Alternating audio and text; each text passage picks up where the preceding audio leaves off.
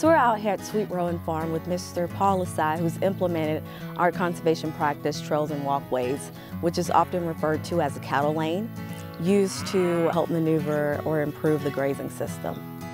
We have about 50 open acres that we maintain pasture. The cows come out this lane and go to their designated paddock, graze for their 12 hours, and then come back to the barn for milking, and then do the same thing all over again. So a lot of traffic back and forth on the same land. We're looking for a nice hard base, also a kind of gravel that won't hurt the cow's feet. Usually what we do is we have one of our soil conservation technicians or engineers to come out. They'll do the surveying of the area in which the landowner wishes to put that cattle lane.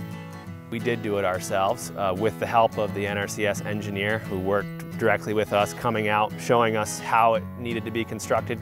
We got it exactly how we wanted it and also fit within the guidelines of the contract with NRCS. So I'm getting the cows out on that really early grass, and I'm able to capture that protein and energy really early on, because that first growth is that's the money.